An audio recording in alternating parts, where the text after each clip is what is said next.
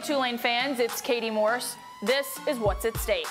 The Green Wave improved to a 3-2 overall record after defeating the Minutemen of UMass last weekend. In the biggest come-from-behind win in the post-Katrina era, the Wave scored 24 unanswered points, claiming the victory 31-24. This week, the Wave sets their sights on Orlando as they will take on the University of Central Florida at Bright House Network Stadium on Friday night. Looking to even their conference record, a win for the Wave would be the first on the road since 2014. The Knights come into the matchup after defeating East Carolina 47-29. Pack your rain gear or tune in to ESPNU at 7 p.m. Friday night. For more information, just head over to TulaneGreenWave.com. Once again, the Willie Fritz radio show is coming at you live from Manning's Restaurant on Fulton Street, and all of the Olive and Blue faithful are encouraged to attend. You can enjoy great food and drink specials during the broadcast and can register to win some awesome prizes from the Green Wave Street Team. See you Wednesday at 7 p.m.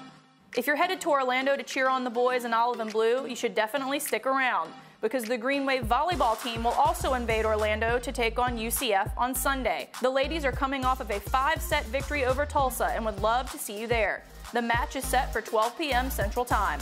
I'm Kati Morse, and this is what's at stake.